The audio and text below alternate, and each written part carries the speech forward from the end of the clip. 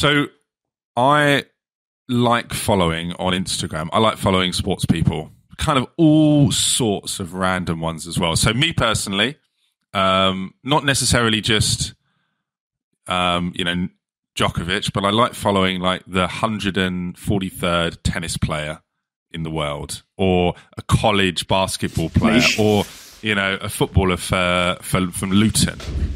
Just, I like finding these accounts. Well, they're Premier League side now, Doug. Premier League side now. That's okay. Maybe that's too generous. If you'd said Aldershot, maybe. Yeah, that's more the vibe, actually. And you get some really, away from the very, very top level, you do get some quite interesting accounts where, the PR guys aren't anywhere near it. There's a lot of athletes that have quite cool accounts, and you can literally just watch them, their training regimes in, they've gone to the Canary Islands, and you can see that in quite a bit of detail. I personally, for me, love it. And they do have pretty big followings. Even these, totally off of social media, no one on the street would have heard of them, athletes. And in the US, as a sort of side point, in the US, college athletes, another massive one. They have huge followings. They're young, they're hip. People want to be like them. Those guys have huge followings. And very recently, they've been able to kind of monetize those followings.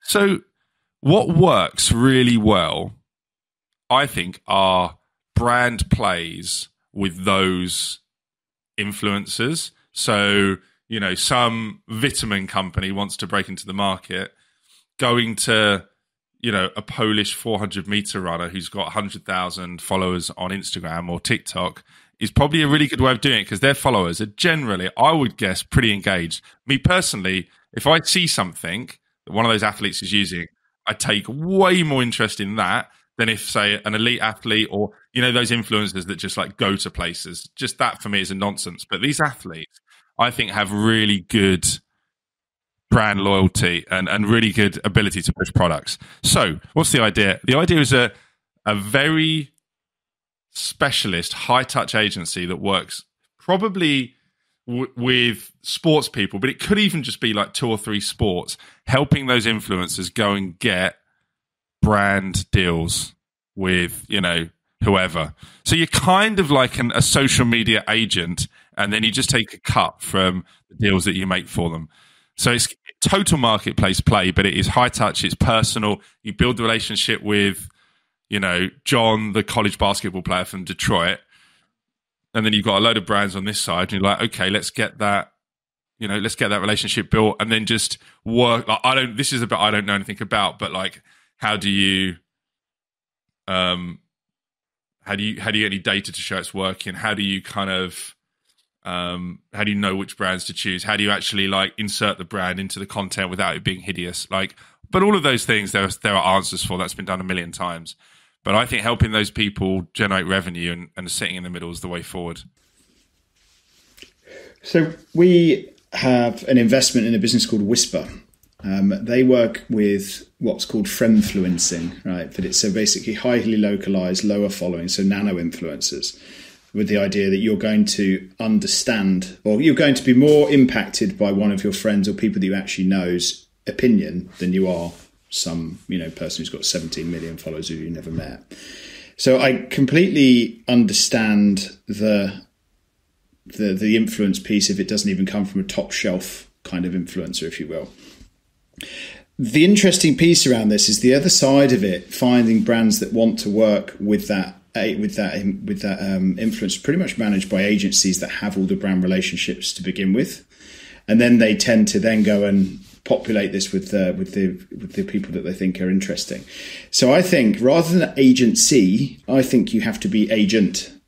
So you are actually agent for them, and then you're going to go to the thousands influencer marketing agencies that have got client relationship, and you're going to go and essentially pitch your person. So because I'm certain that people get signed to marketing agencies or marketing influencer agencies, they do, right? And they often see for work, see this, for work, see this.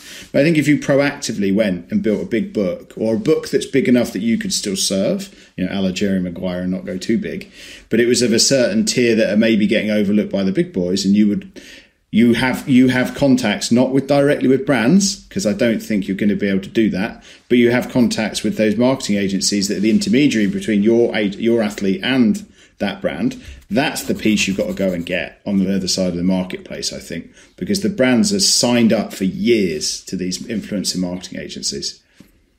And that's actually way simpler because these athletes are basically endless. The pool of them is hundreds of thousands. So you can, and there's new ones coming all the time. So basically, your outreach strategy to them can be really automated, you can scrape all of that data from the socials, reach out to them, and try and build it on that side. I think from the business model side, I love the idea that you get paid for pitching. Like if you and I are running this business, I would enjoy a business where I had to go and pitch an athlete to tell me who, like Ford. Probably not Ford because at that level, but whatever. You had to go and pitch an athlete to, Rhoback is like a emerging golf brand, really good. RHOBACK. And then the other way I think you do it is that the athlete isn't tied in. They don't have to be tied into you. You're just going and doing one brand deal for them rather than doing this laborious, John, we're going to sign you on for 2 years. We're going to be because they're going to be nervous about that. They're not going to want to do that. It's going to be a long process. Just say, look, we do this. We find brand deals. This is the type of deal we find. If we find you this deal, you get this, we get this. We do all the hard work for you. We know how to pitch you. We know the brands. And then you are literally pumping out like 100 of these guys all the time. You're just doing the outreach to the agency, doing the pitches, getting the deals signed. And I think very quickly you'd understand what they want and what they don't want, and then what athletes they're looking for. I mean, I'm sure I could guess it now, but... Sorry, I cut you there. It's not about understanding necessarily it is to a degree that, but it's building the relationship. All of this shit is relationship, partnership based. I've spoken to enough people in influencer marketing, everything else like that. It's like, oh, let's use this person because we know them. Let's use this because we think they've got that. Because you can massage and manipulate the campaigns that you put through to suit the person that you've got coming in. But I do think if you were to do that, the relationships that you would build in the marketing space and with the athletes would be insane.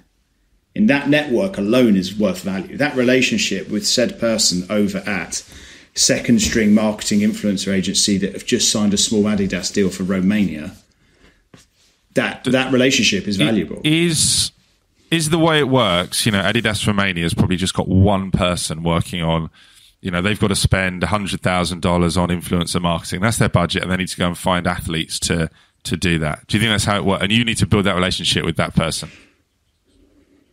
Yeah, I think either directly at brand or the agency that have signed Adidas for Eastern Europe. Do you think it would be? It'd be a mix, wouldn't it? The smaller brands probably it's maybe in house. The bigger brands have got an agency that's doing it on their behalf, and they're just spending budget. Absolutely.